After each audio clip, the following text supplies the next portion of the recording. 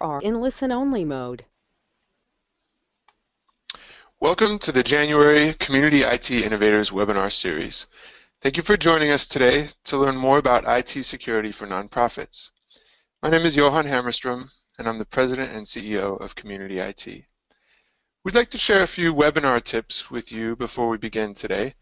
Most importantly, we encourage you to interact with us by asking questions via the GoToWebinar question chat tool. We'd also like to remind you to avoid multitasking during the webinar. You may just miss the best part. If you do happen to miss the best part, or you need to leave the webinar early, we'll be posting links to the recording and slides on our website, our YouTube channel, and our SlideShare account. In case you're not familiar with Community IT, our skilled and certified team of IT professionals serves the greater Washington nonprofit community, helping organizations of all sizes and capacities to advance their missions through the effective use of technology. We're deeply invested in the nonprofit community, have worked with over 900 nonprofits since 1993, and we take a strategic and collaborative approach that fits the unique needs and culture of nonprofit organizations. And now it's my pleasure to turn today's presentation over to our presenters, Matthew Eshelman and Steve Longenecker. They can introduce themselves. Good afternoon.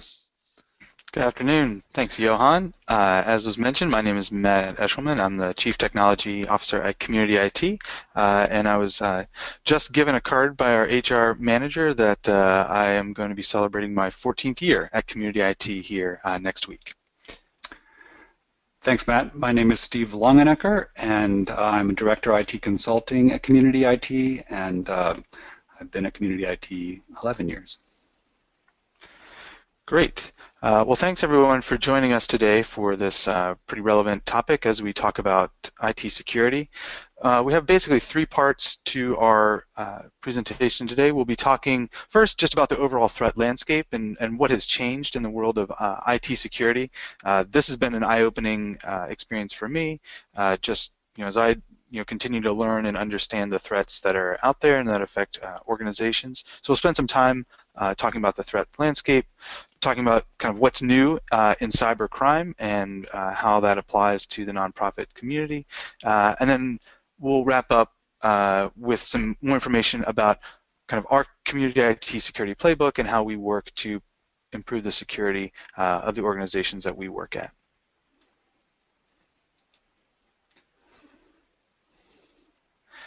So as you are all aware of, security is headline news.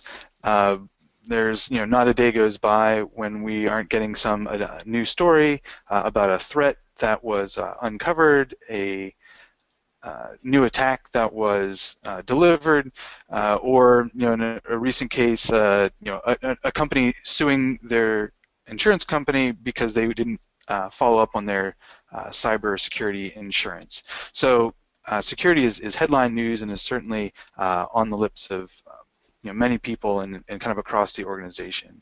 The changes in security reflect, I think, the broader changes in technology that we've all experienced. So the changes in software as a service, Office 365, Google Apps, the advent of infrastructure as a service with Amazon, all of that transformation in technology has not just been limited to the positive things that we can use it for, but it's also led to a model of cybercrime as a service, meaning it's a lot easier for criminals to take advantage of weaknesses that are out there.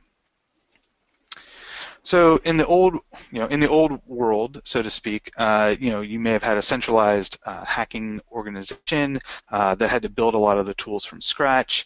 They had to have their own IT infrastructure. It was pretty expensive, required capital investments in all of those resources, and because it was expensive to build, in order to get a return on investment, those organizations needed to go after large targets to get a return on that investment. So in the new world, where we now have infrastructure as a service and cybercrime as a service, it's a lot different. It's much more distributed.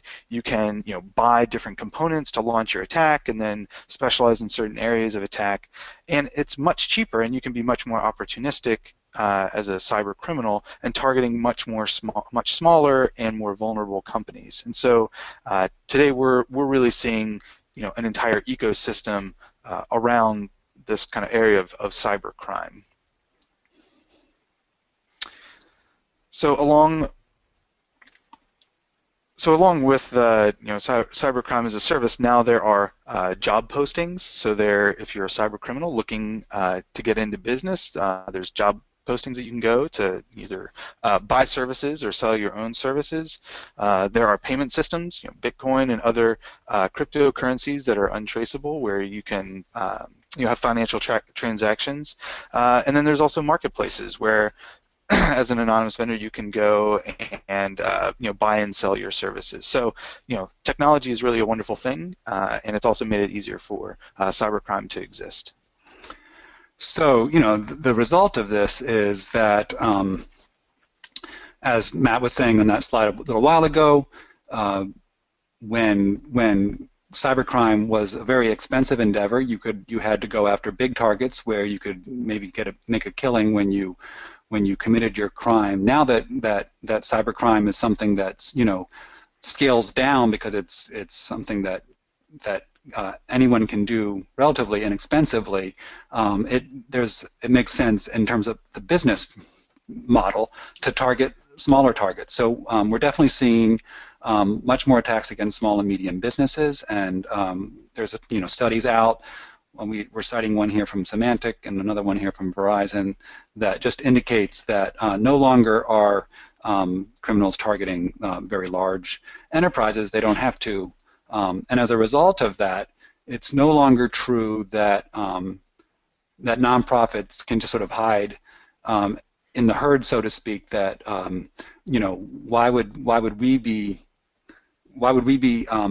hit by a hacking effort when we're just a small nonprofit and there's someone that could go after somebody else. We wanted to highlight a report that just came out from Idealware, what nonprofits need to know about security. It was just published in the last couple weeks. The link is there at the bottom of the quote. And many hackers have discovered that nonprofits make good targets. And you can see the rest of the quote there. Which brings to another notion that I wanted to speak about. What does it mean to be a target if we're talking about nonprofits being targeted? You aren't targeted in the sense that a hacker has necessarily picked you out in some targeting process where it's like, oh, I want to go after this nonprofit. It's more that you're a victim of a crime of opportunity when these things happen. And thinking about this made me think about, must have been almost 10 years ago now, but on the way home from Community IT, a long time ago, on the way home from the metro to my house, it was in broad daylight, I was mugged, and it was a somewhat painful process getting mugged, but it wasn't personal. I didn't take it personally. I was walking home with headphones on, less aware than I wish I had been, particularly in hindsight. It wasn't like someone said, I'm going after Steve Longenecker here. It was totally a crime of opportunity. I completely believe that. So back to our story about crime as a service, the take-home message is that technology has made it easier to be a cyber criminal. Even amateurs can do it. So crimes of opportunity are more common. There are more criminals out there. And so hiding in the herd still works in some sense. But the number of crimes is occurring is on the increase, and so the likelihood of being hit, even a mild-mannered nonprofit can get targeted. And criminals aren't targeting you because of who you are. They're criminals because they're attacking you because your network is out there. You have an IP address. You have computers that if they can exploit, they will. Yeah, and I think that's a good notion to understand is the targeting is not, again, because of what your organization is or what you do, but because of what you have. And as we talk about, what does an attack look like, you we're using a lot of research here from one of our partner organizations that we work with is OpenDNS, and so they've done a lot of kind of research and analytics into how these things work, and so we're thankful for having that insight. So as we talk about kind of the earliest stages of attack, this is some education that I think was helpful for me to just understand how antivirus is and threats are different now than they've been in the past. We've, I think, evolved beyond the obvious attachments that come in through email. We've moved beyond some of the bringing in something on a thumb drive, and now the attackers are much more finely tuned to things that kind of resonate with us as people doing business. So here on your screen you see kind of a finely crafted email from FedEx saying, hey, we failed to deliver a package. Go ahead and print out this shipping label, and it's in the act of clicking on a link that has a compromise on a website that first stage of the attack can happen. Again, hey, here's a really good-looking email, voicemail message to attachment. Go ahead and with a prompt to action, and that initiates the compromise. And so, the hackers, I think, are improving their approach, and so it's no longer a kind of a poorly worded email from a Nigerian prince that is asking you to send money, but things that you would probably click on, like printing out a link from a FedEx.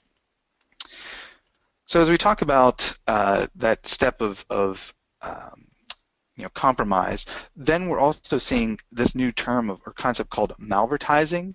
And so malvertising, as the name might imply, is kind of a combination of malware delivered through web ads. So web ads, we're all seeing them as content that's on sites and trusted sites, even like the New York Times, South Carolina Times, where cyber criminals would set up a website that has an exploit kit that would exploit some vulnerability in your web browser or add-ons, and then they would just run that ad on a known good network. So Yahoo, AOL, any other ad company would serve that ad up.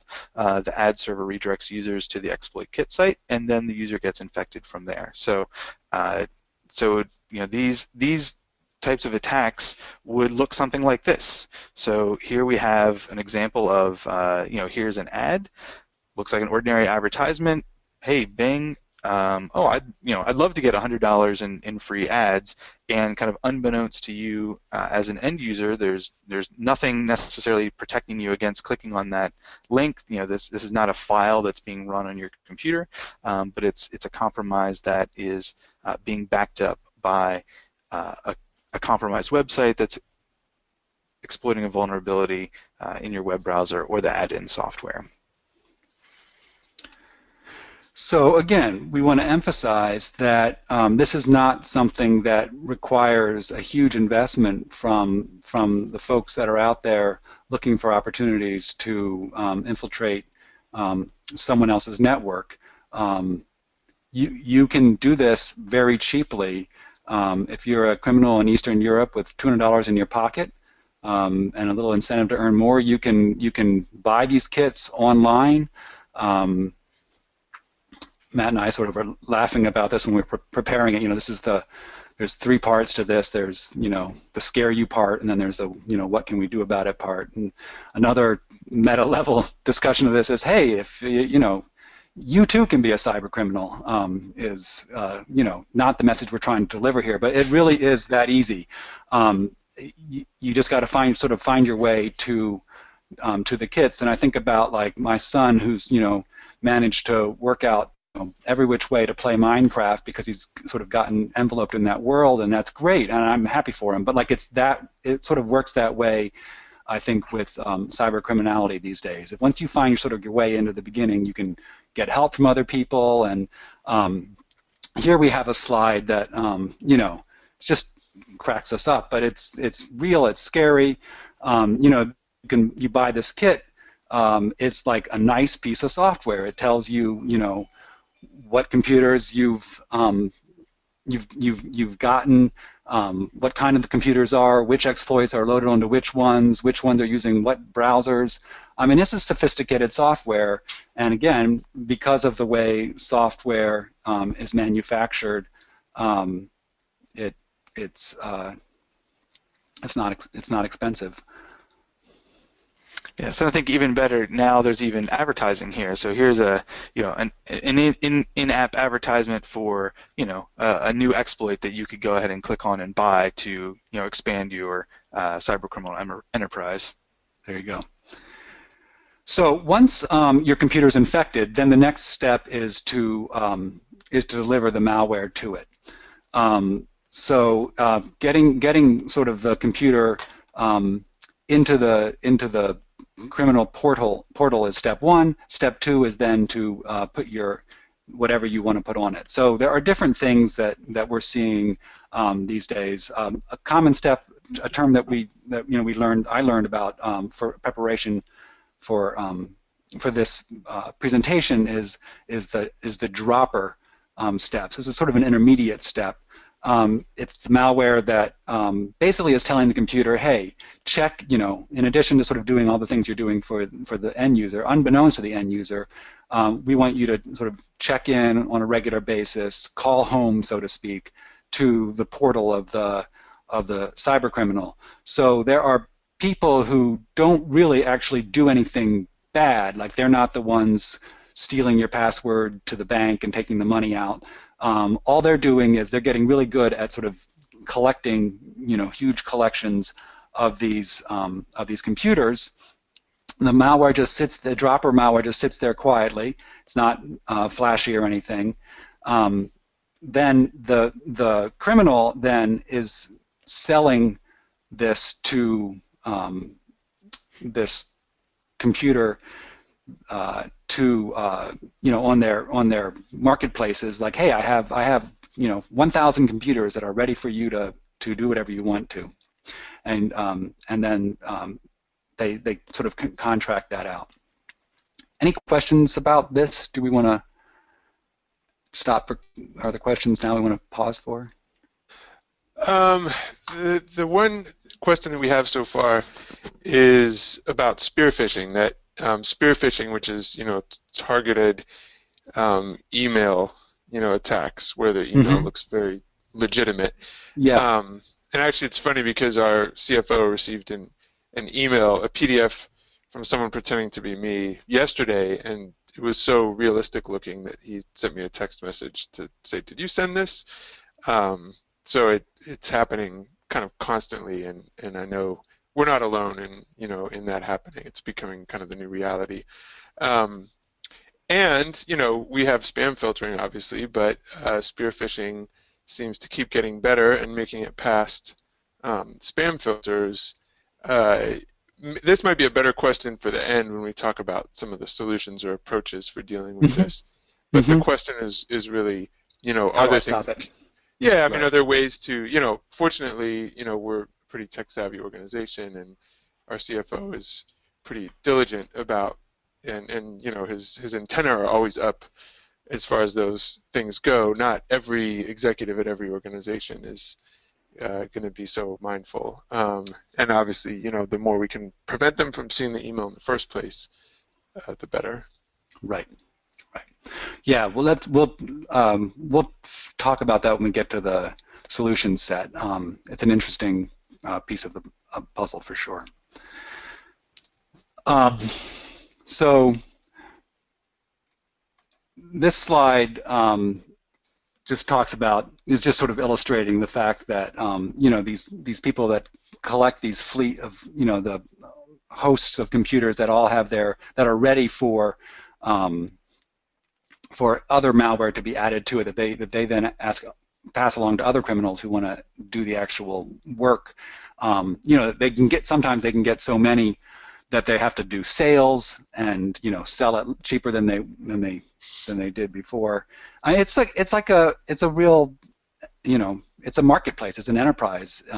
It's business, and so when the incentives line up like this, the idea that nonprofits continue to be safe from these activities. It's just not true anymore. Yeah, and I think that's a good transition into I think combating some of the responses that we often get with talking about security to nonprofit organizations that may think, well, we don't really have necessarily any data that we're concerned about getting out there, and so this is an illustration of some recent examples of not not the big high-profile Sony Target threats that are kind of over the top, but $160,000 from a public library. $350,000 from an elementary school as a part of, these are real financial losses as a direct result of kind of keyloggers and other, data, kind of traffic sniffing software that's on the network. And the sad thing with these losses is that this is not something.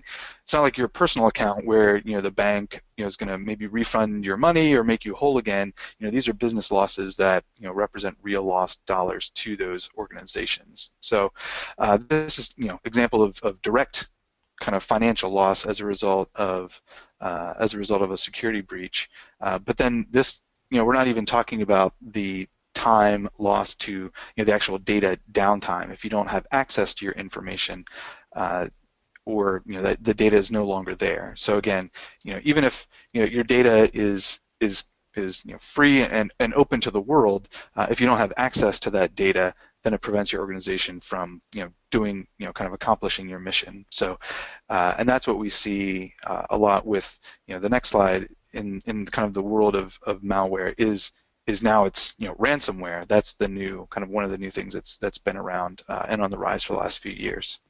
Yeah, so we assume that those like real financial losses are through probably keyloggers that are put on computers once they've been compromised, and then if your CFO or anyone is entering in credit card records or whatever, that gets picked up and stolen.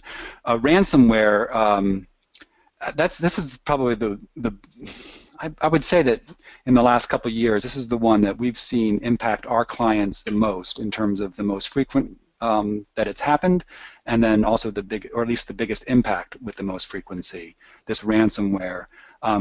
There's a lot of different names for them. CryptoLocker is the one that's probably the most common one that gets thrown around. But the idea here is that that one machine on a network is infected one way or another, and then it gets an encryption key by phoning home to the criminal headquarters, I guess, and then it encrypts either the local or network or both network share data. And it's interesting. Like we've seen, I'd say Matt and I discussed this. I'd say we've seen this at 6 to 10, maybe more, not much more, but 6 to 10 clients. And oftentimes, so what happens? The experience of the staff or the users of the network is, hey, I can't open my files anymore on network share. What's going on? And we get a help desk ticket, and we quickly jump in. And sometimes you can sort of catch this thing midway because it takes time to encrypt thousands and thousands of files, and it generally just starts at the A's and works your way through. So we'll take the infected machine offline, and we'll have all the folders that in the root of the file share that are like L through Z, still good. A through K, nothing you can do. They're completely encrypted with some key, and you get a message saying you have.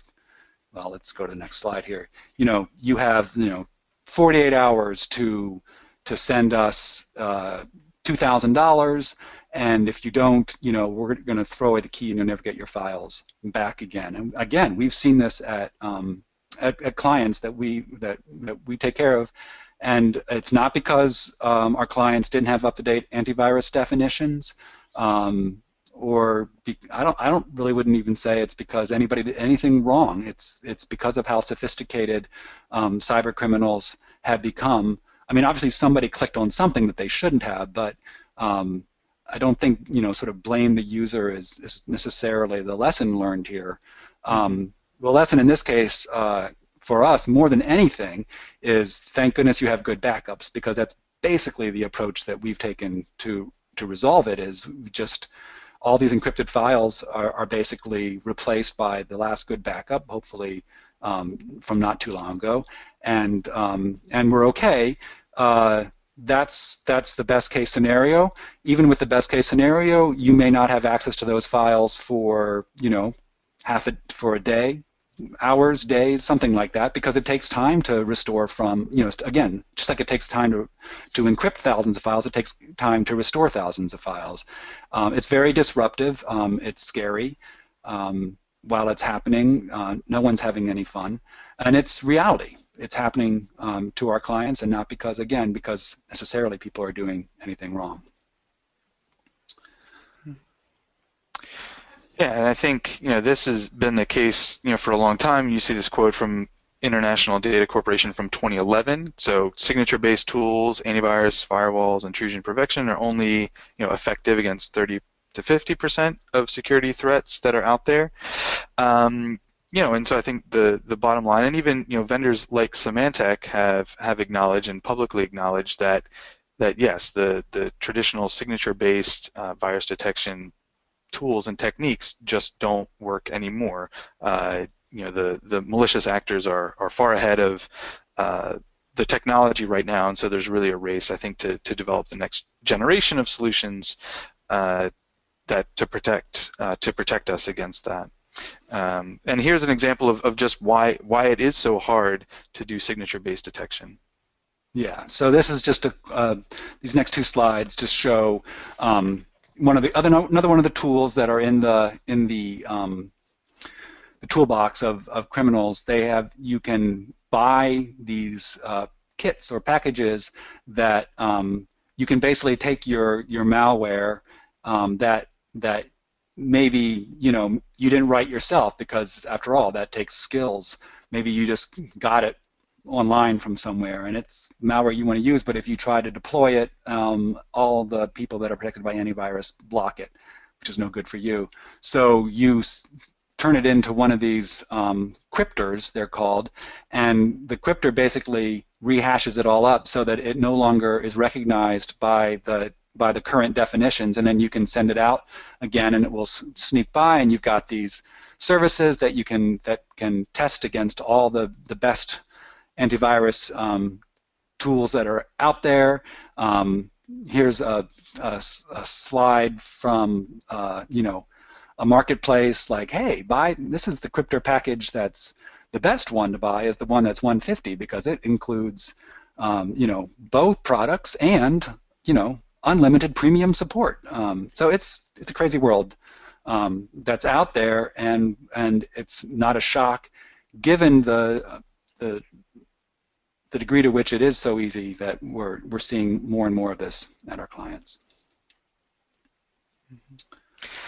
So with all of the scary news and really real threats that are out there, I think it's easy to get disheartened and kind of throw up your hands and say, well, what can we do? And so we want to focus the remaining part of the presentation and hopefully have some questions and interactions with the attendees in terms of, okay, so what do we do? How do we prevent and contain these threats, and build off of I think the very good report that Idealware developed that talked about kind of the full life cycle and how to develop a kind of a good security architecture and security approach. So we like to think of kind of these things as a security playbook, so to speak.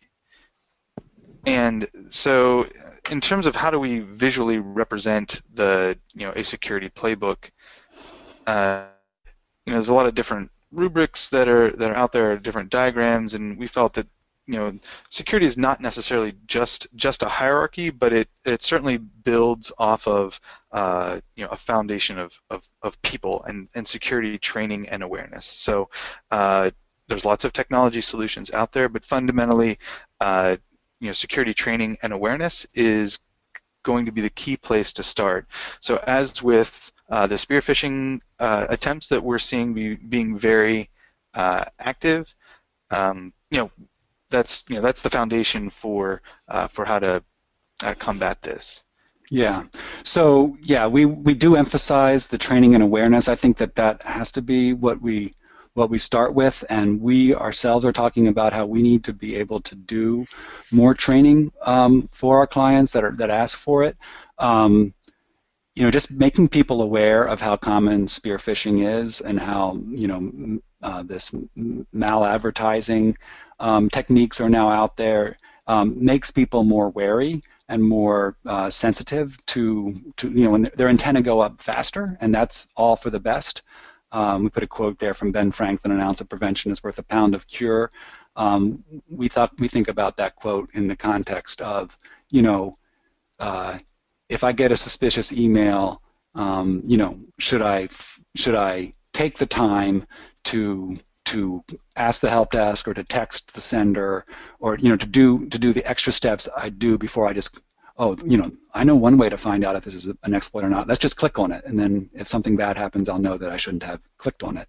And that's a joke, but we were talking about this at our engineers meeting on Tuesday, and one of our senior engineers talked about the fact that seems to him anecdotally that there's more infections that happen at the end of the day than at the beginning, when at the end of the day you're just trying to get through the email so you can get out the door, and something comes in and it's like, now is not the time I want to stop and take the time to check on this. I think the other message in terms of training and awareness, that the big message, not in the detail level, but just the big picture message, is that I think people have wanted to rely on the technical safety nets. I can click on this because I have up-to-date antivirus, so it's going to be safe. It's going to work out. I can be risky in my behavior because I can count on the technology to save me at the end of the day. And we want to train our staff that they have to be partners in this, and that it's a constant technical race between the criminals and the people who are trying to stop the criminals. And definitely you can't count on to always be ahead in that race. You can't count on that. Mm-hmm. Yeah, and as Steve mentioned earlier, kind of the first response to often these crypto attacks is actually backup. Antivirus is not going to detect the actual application that's running. Your file server may not detect it because the encryption is happening actually from a different computer, and so the virus is not actually running on the file server, but it's running from somewhere else. And so once you get your training and awareness kind of process in place, the backup is really the next go-to system that's going to restore that access, because the information is kind of the key asset for your organization, and having access to it is important. So we talk about a backup regimen with appropriate recovery point objectives, which basically means how often are you going to be backing up that data? Are you backing it up every hour, every 4 hours, every day? And then how quickly can you get that data back? So recovery time objectives. So as Steve mentioned, it takes a long time to encrypt a bunch of files, and it can take a long time to recover a lot of files. So again, if you have maybe a database server that has multiple databases that you want to protect, the recovery strategy may be to identify, what are those applications that are the most important to our organization, and if we do have a security breach, okay, we know we're going to restore, the finance database first, and then the HR system second, and so on down the line. But and so we're not talking about just backing up files. Files are important. We're also talking about email, databases, cloud data, as well as that on-prem data. And that was another thing just to highlight, is just because your data is in the cloud doesn't mean the backup policies that the vendor, your cloud vendor has, meet your requirements. So for Office 365, for Salesforce, for Google, for all these different cloud vendors, they are doing some degree of data protection. It's primarily geared to protecting themselves in the event that they suffer a failure. It's not necessarily geared to protect your organization if certain files get compromised or encrypted. There's there's a recovery process that you can go through with those cloud vendors, but it's often going to be on a timeline that would be a lot slower than what you would like. So there are lots of good third-party backups that give you a lot more control and insight into recovering data from those systems. And just as anything, your backup is only as good as your ability to restore from it. So the cloud makes it a lot easier to do those backups, but then it's also important to do those tests so that you have confidence that if there is a problem, you're going to be able to have access to the data that you expect. So moving beyond backups now into talking about patching. A lot of this is very kind of boring. It's not very interesting to have a good security training or a good backup system or patching. This is a diagram is from the IBM X-Force Research and Development Report, and so their analysis of where application vulnerabilities are coming from is, Windows is certainly a portion of the vulnerability, but there's a lot more vulnerabilities now that are targeting other applications like Java, like Adobe, or within the browser itself, and so patching Windows is just not enough anymore, and so you need to be able to patch the Windows applications and then also third-party applications as well. And it is really hard. It's hard work. We spend a lot of time and attention in patching Windows systems and reporting on that, and patching third-party applications and reporting and doing analytics on that. If I could interrupt, we've gotten a lot better at it. In the last number of years that doing it almost exclusively now in a centralized management way, rather than in the old days you would do it client by client, and now it's all done through our remote monitoring and management tool. So we've gotten much better at it. But I'm sorry, I just remembering the bad old days when it was. Yeah, really? Well, I think the highlight is, often when we onboard a new client and we, kind of get them into our system and we start doing the, our patching and remediation, we see it more often than not that, clients that, we onboard are significantly out of date for patches for Windows, and then often third-party patches are way behind, because it is really hard work and it takes a lot of care and attention to make sure that those updates are being applied, and especially with a lot of these threat kits like Angler that take advantage of vulnerabilities in Adobe Flash, you have to be really on top of it to make sure that all of those all those little annoying things that are in the bottom of your system tray that pop up and say, hey, there's an update, that those systems are in fact being updated, because that's where a lot of these malware advertising systems take advantage of. Yeah, and I think that goes back to the training issue. That helping staff and users understand that ducking updates, which they want to do sometimes because it interrupts their workflow, and they get a pop-up box that says, hey, you need to update this software right now. It's like, well, that sounds like I might need to restart my computer. I don't have time for that right now, so I'm going to say no. And there's legitimacy to that choice, but I certainly have worked with client users who do that for a long time before finally someone like me comes up and says, you really need to do this today. It's gone on long enough. But anyway. Another slide here on another part of the puzzle. So again, it's not like there's any one single magic bullet in our bag of tools for security. Each of these is important and fits and together makes the complete puzzle. But passwords are obviously critical. So people have asked us, specifically, what is your recommendation for password policies? And we find that you have to sort of, the ante has been upped over the years.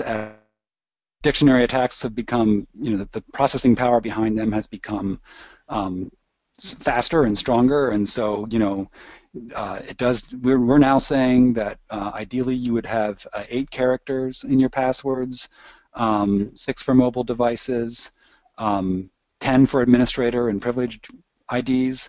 They should be, complex, meaning they should have numbers and symbols. This is, capital and lowercase letters. This is not new to anybody, but it is real that that it's becoming it is an issue that you can't avoid.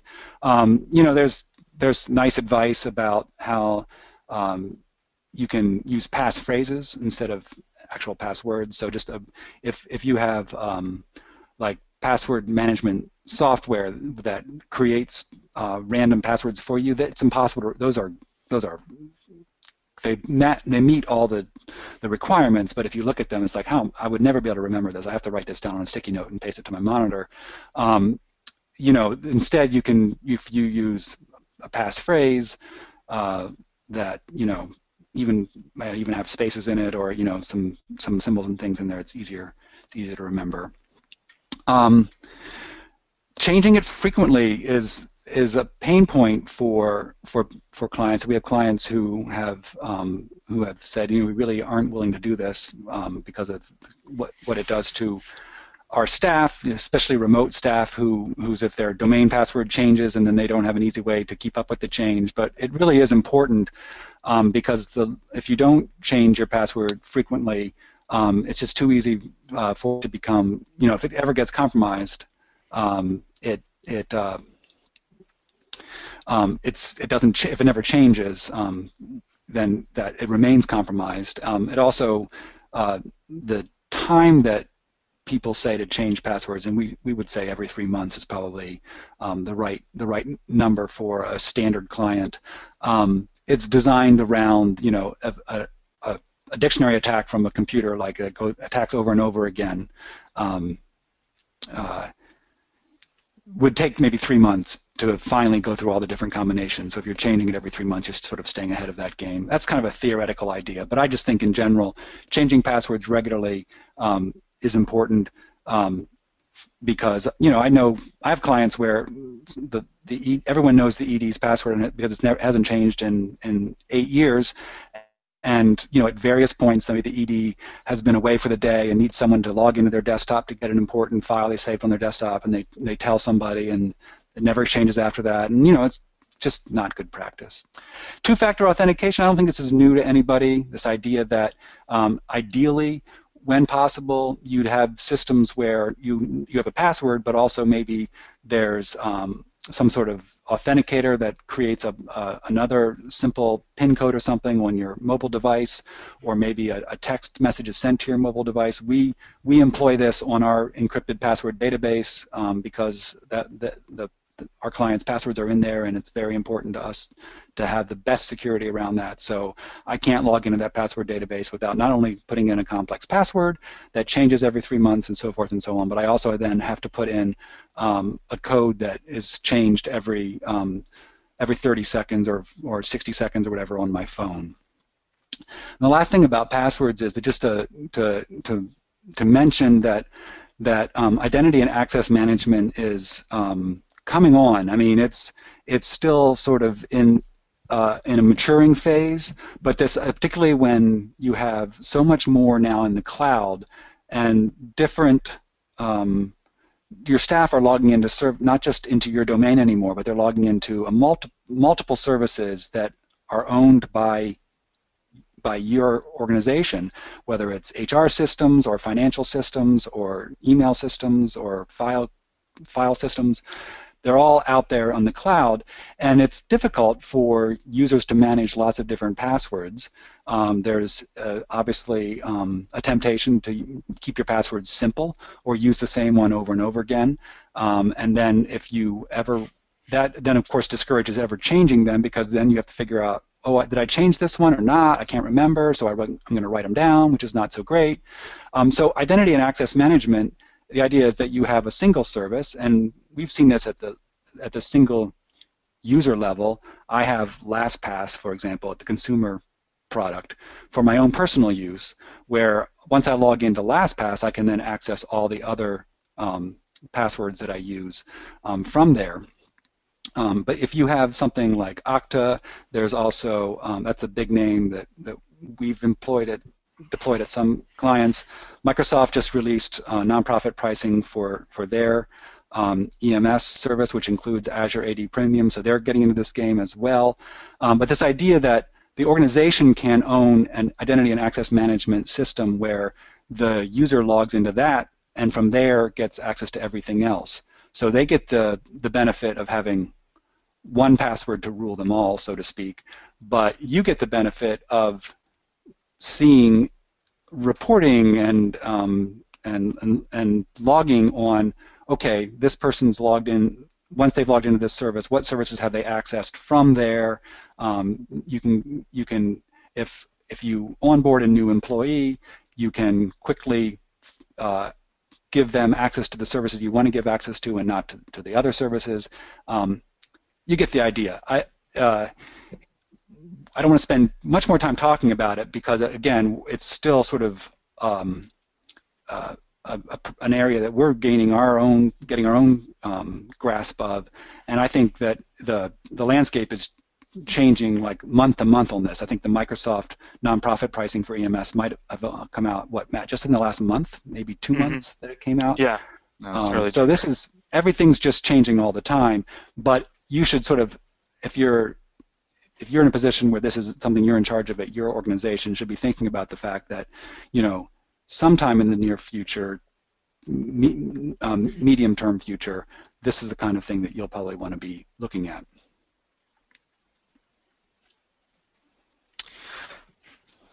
Yeah. So even though we've been kind of bashing on antivirus and signature-based detection, you know, it is 30 to 50% effective, which means it's it's actually it's catching some stuff. And you know, the way that antivirus software has historically worked has basically been, you know, based on a definition list of bad software, and we've seen earlier in the presentation how easy it is for you know, for that software to be obfuscated. So it's not that hard to take a piece of known bad software, run it through a crypter, change the hash, and then boom, all of a sudden it's essentially a new piece of software that isn't on any software definition. So so that's how this antivirus works. You know, it requires the full system scan. That's certainly a complaint that we get. Hey, you know, my computer has to run the scan every day or every week, and we still recommend doing it because those full scans do detect stuff as new definitions are delivered, and it can detect things that may have been resident on a computer for for some time. You know, and the other downside with with antivirus is, you know, you need to keep adding definition files. The software keeps getting bigger because it needs to have more kind of sophistication to do all this detection, and so it continues to be, I think, fighting a losing battle.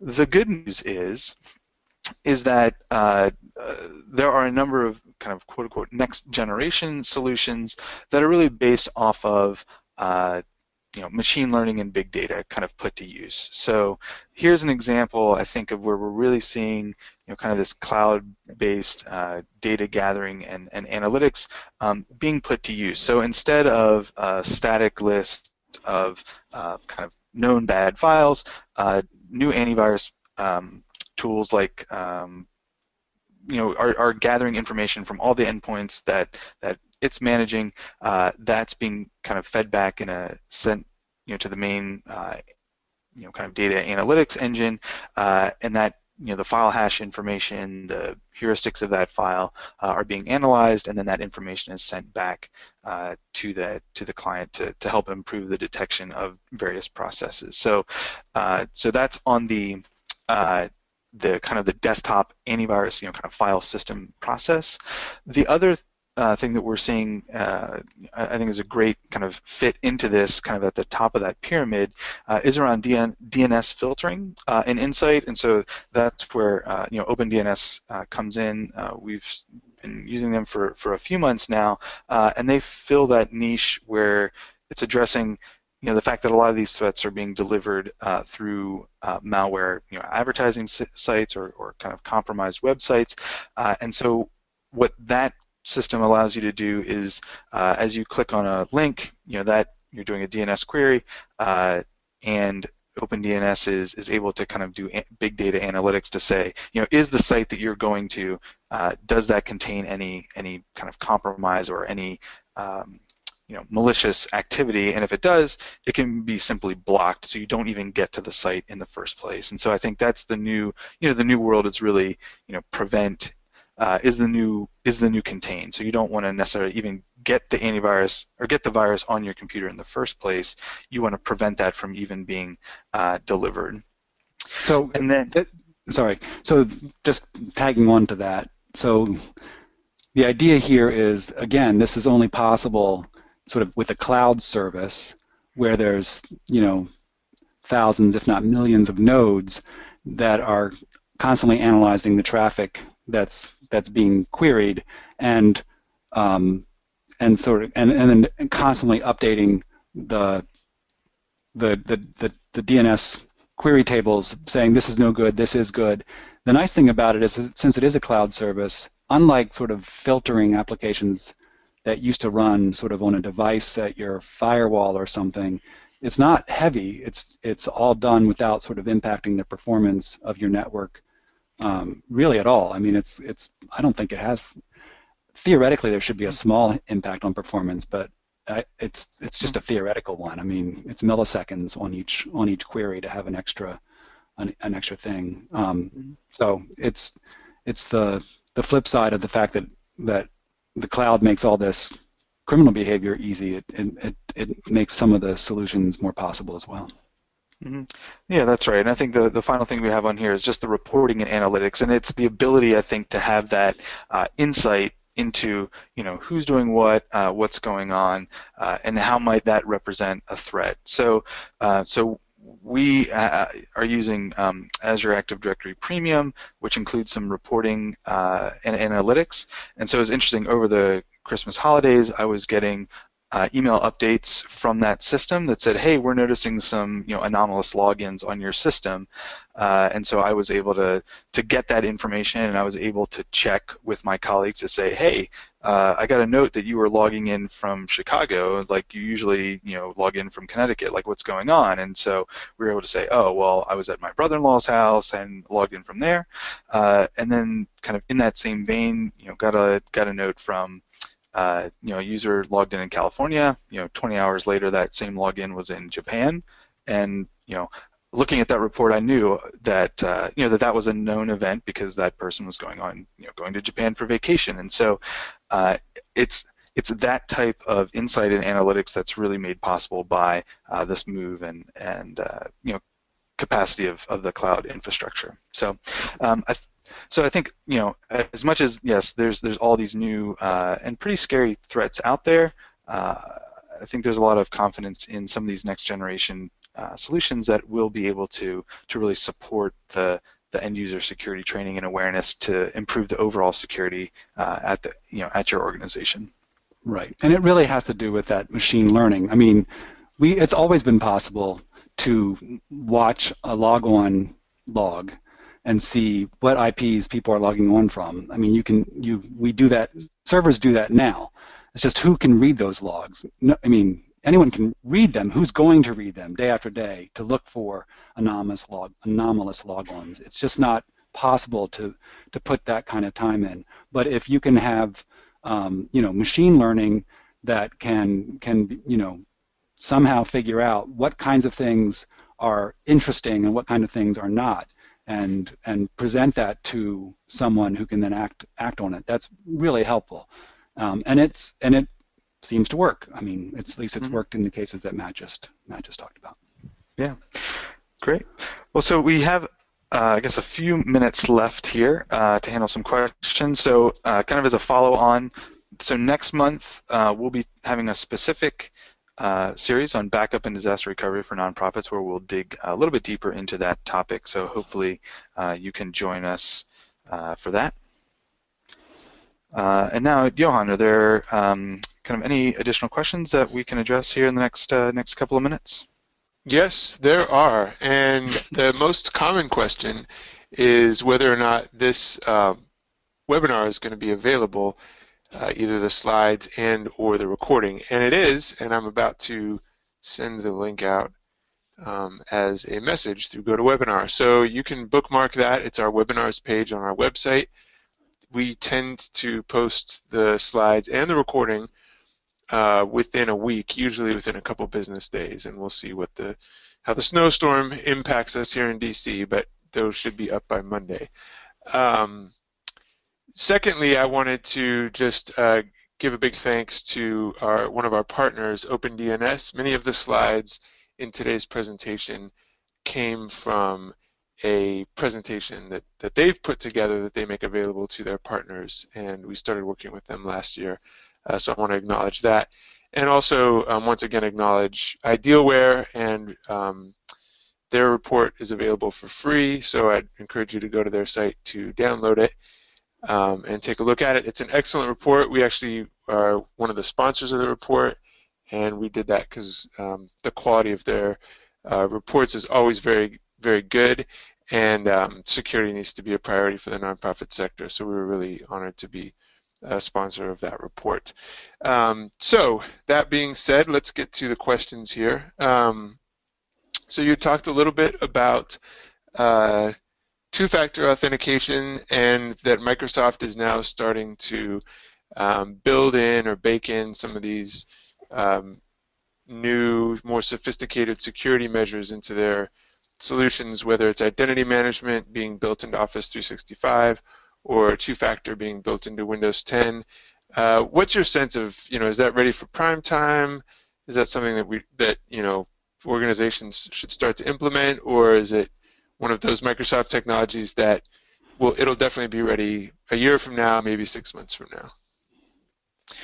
I think on the two-factor front, so certainly for any of their kind of cloud-based logins, you can turn on two-factor, and it's fairly straightforward. So any Microsoft ID account, you can have that setting.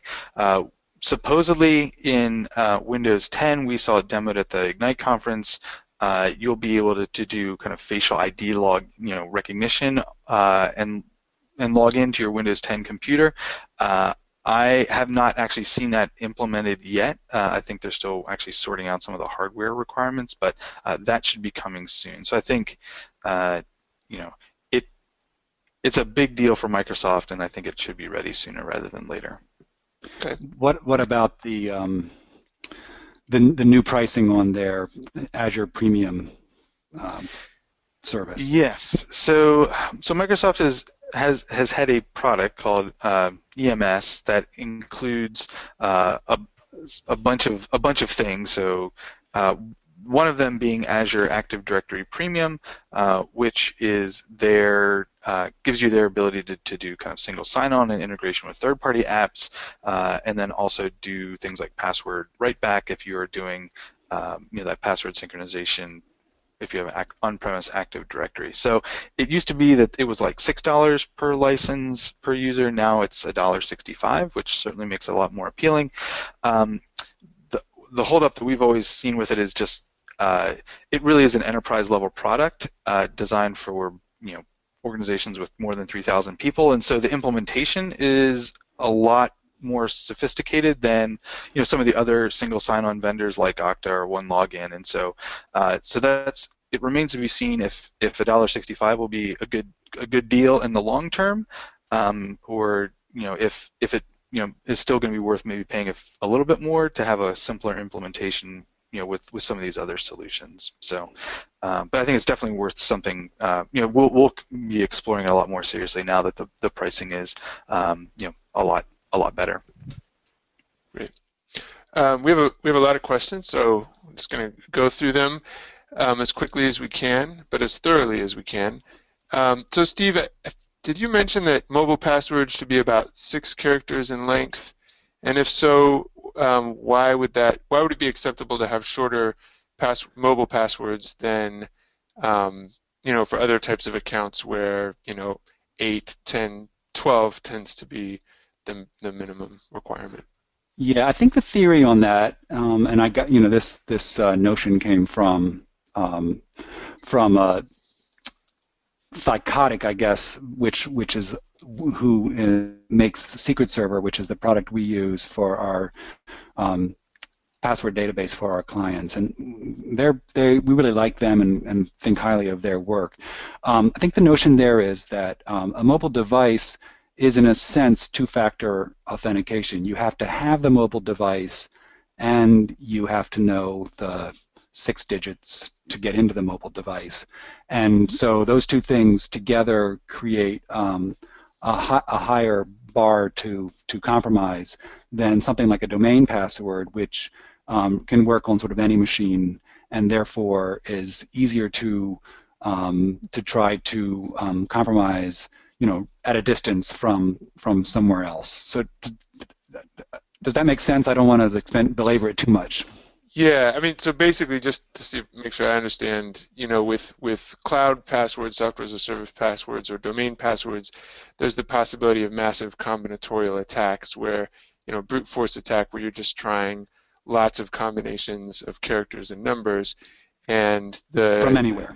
From anywhere. You can do it from anywhere, and so you, in theory, have all the time in the world, and Right. so the longer you make that string of characters, the more time is required, whereas with a mobile device, you only have, Until supposedly, it's missed.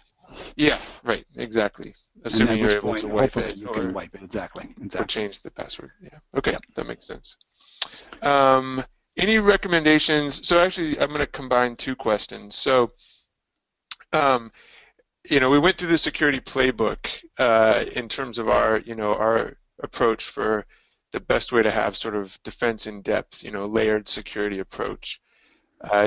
There were some questions about specific solutions that we recommend, and so one question was, are there security products that we recommend as part of our playbook? And then another question of around anti-spam, is there an anti-spam solution specifically that we're recommending? I mean, there's lots and lots of different security tools out there, and so, I mean, I don't want to necessarily kind of give blanket endorsements. So as mentioned, I think OpenDNS, I think, has done a good job of filling, a specific niche regards to the DNS filtering. So anyways, there's a lot of different options out there. I think, again, on anti-spam, there are a number of different kind of vendors that are out there, and I think in general they're doing a good job. If I could speak to anti-spam, and I think this was a question that was sent to us ahead of this webinar as part of the registration process, sort of that balance between security and accessibility, which is the age-old question. I think with anti-spam, over the years we've seen anti-spam get better at differentiating good from bad, and that's great. But so if someone came out with like a new paradigm that just made it so much better, we'd all switch to it. But I think pretty soon the different vendors sort of pick up on, it's just like antivirus, they all sort of pick up on the same theory and apply it. With anti-spam, it's that age-old compromise between too many false positives and making sure you get all the bad stuff, and that is its own pain point, where you didn't get the email you should have, the legitimate email you should have, because something triggered a block because you turned up the dial too much. So that to me is the challenge with anti-spam, which is why we don't turn up the dial all the way, and so we don't block all spam, but then some spam gets through, but otherwise we're afraid of blocking things. Do you want to talk about the antivirus shift that we're making, Matt, or is that still sort of in development? I'm not giving you much choice. I'm going to say no. Before I'll give Matt a chance to think about that. You putting him on the spot. One other thing I would add about anti-spam, just to kind of talk a little bit about where we have seen the industry moving.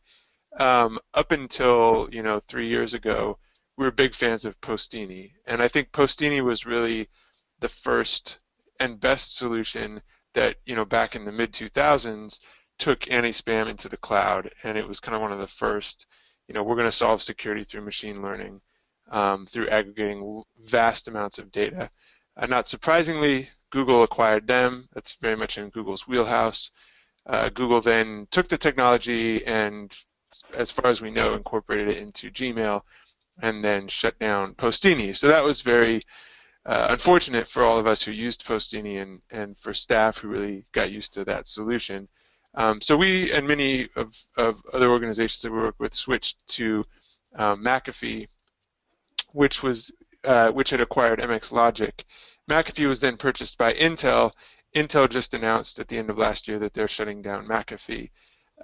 So, I don't want to read too much into all of that, but our sense is that there's a lot of industry consolidation happening now with anti-spam, and I think to the extent that email is by and large moving out to the cloud and generally moving to either Google Apps or Office 365, that we may see, spam just becoming completely baked in with those two solutions rather than being as a separate standalone product. There are still third-party anti-spam solutions out there, and in many cases they provide a layer of protection that Google and Microsoft can't.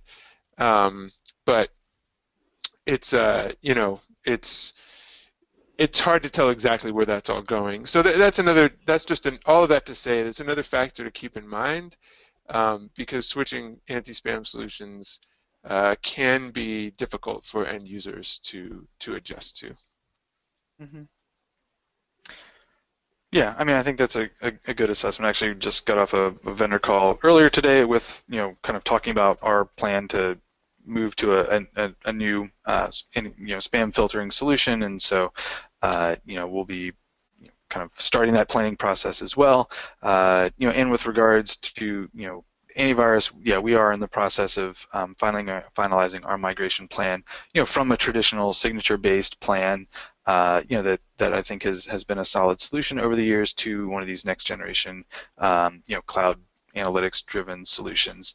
That's going to be, one piece of our overall security, playbook that we have with our clients. So. Great.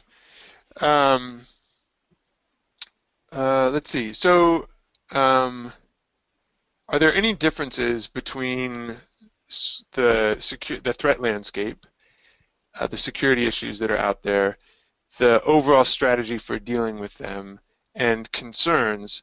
Is there any difference between what nonprofits face specifically and what for-profit organizations, particularly small and medium-sized businesses, face? I'd argue not much.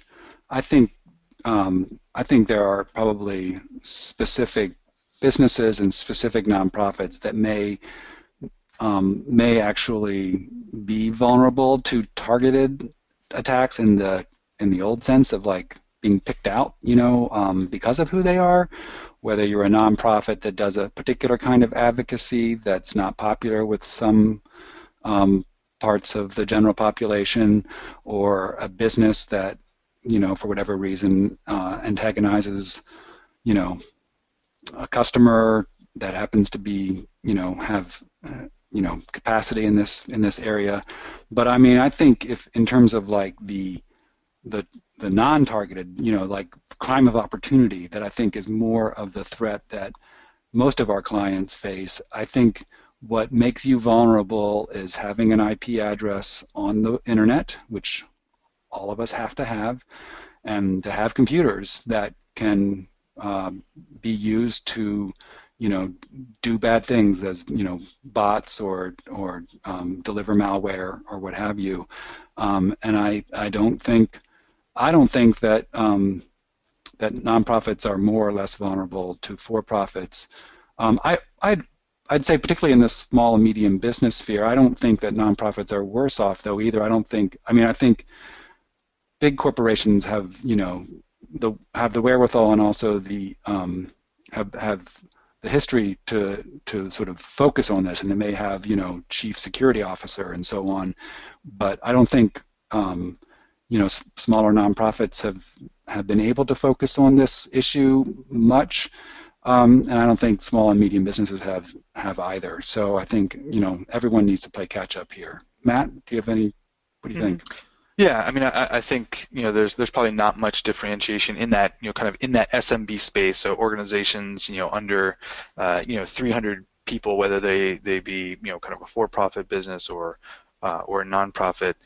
Um, I think to some extent nonprofits may have a leg up in that there's quite a few donation programs that help. Like Office 365, is free for nonprofits for email and and SharePoint, and so if you can get into that, you're going to be kind of in a much better place than a similarly sized for-profit business that has to spend $20 a month for the same thing. So yeah, but in terms of a practical difference, I don't think there is much of one. Mm-hmm. Okay, it's good to know. Going back to the anti-spam question really quick, especially with regards to McAfee going away. Any thoughts about relying on Forefront?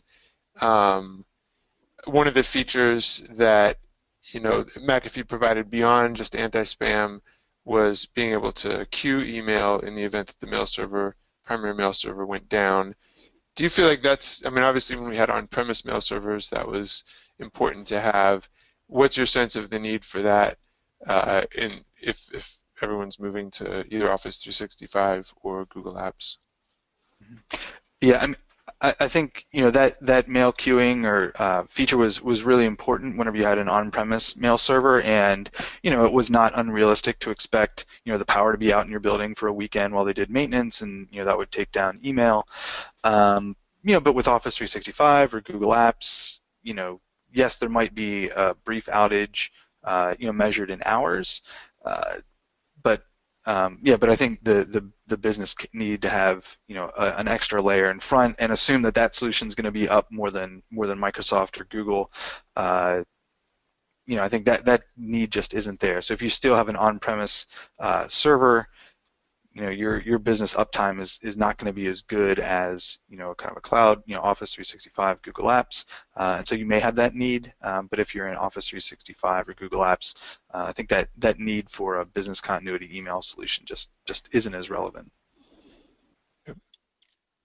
We have a great question kind of coming in from the training angle.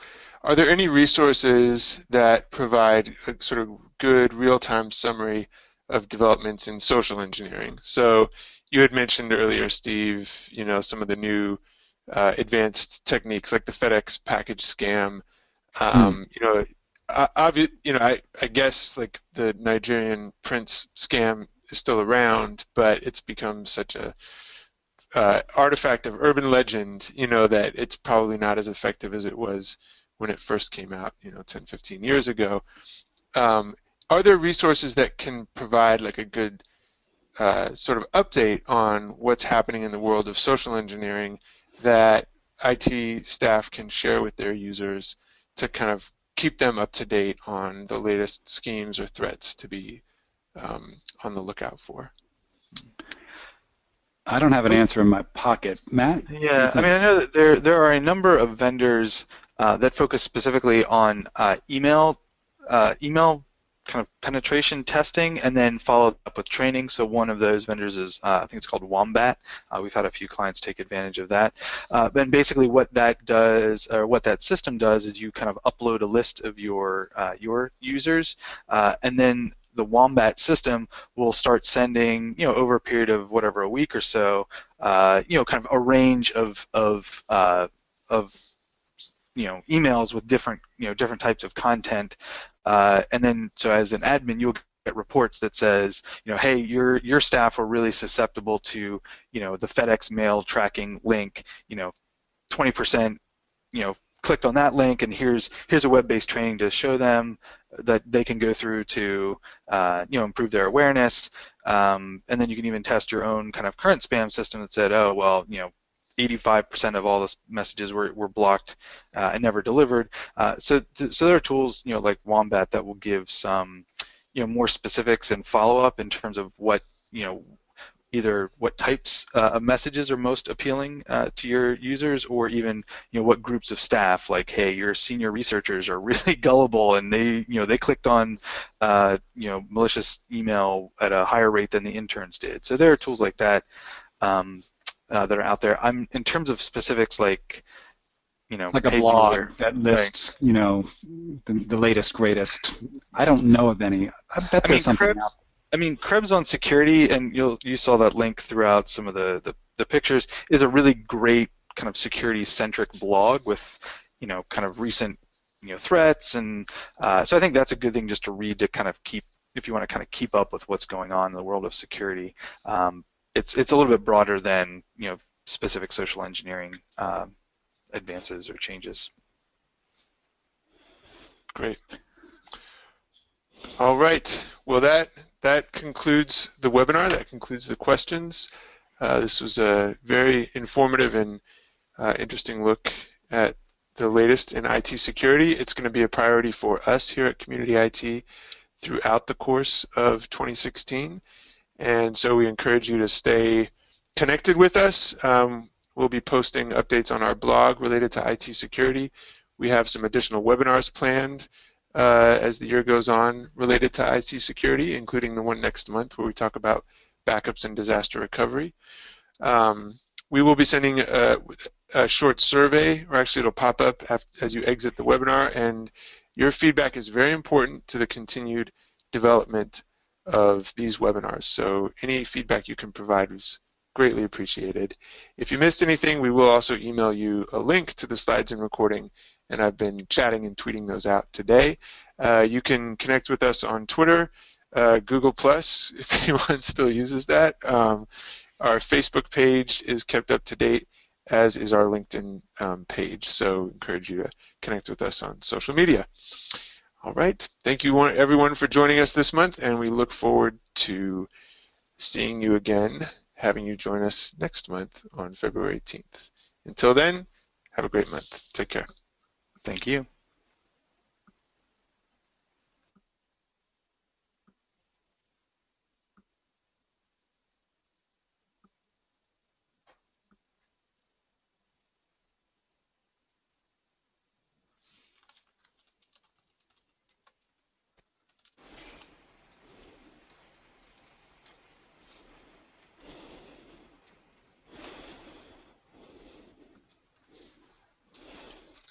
You still broadcasting?